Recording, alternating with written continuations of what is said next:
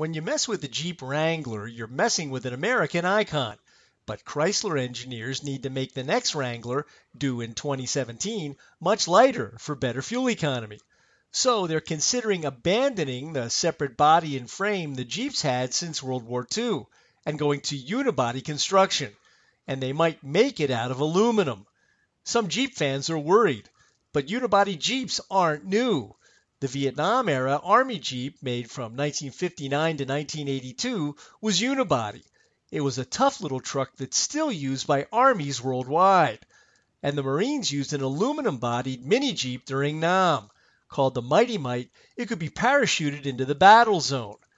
So don't worry about the Jeep. It'll be fine in aluminum or in anything else. For Automotive Engineering Magazine, I'm Lindsay Brooke, and that's this week's SAE Eye on Engineering.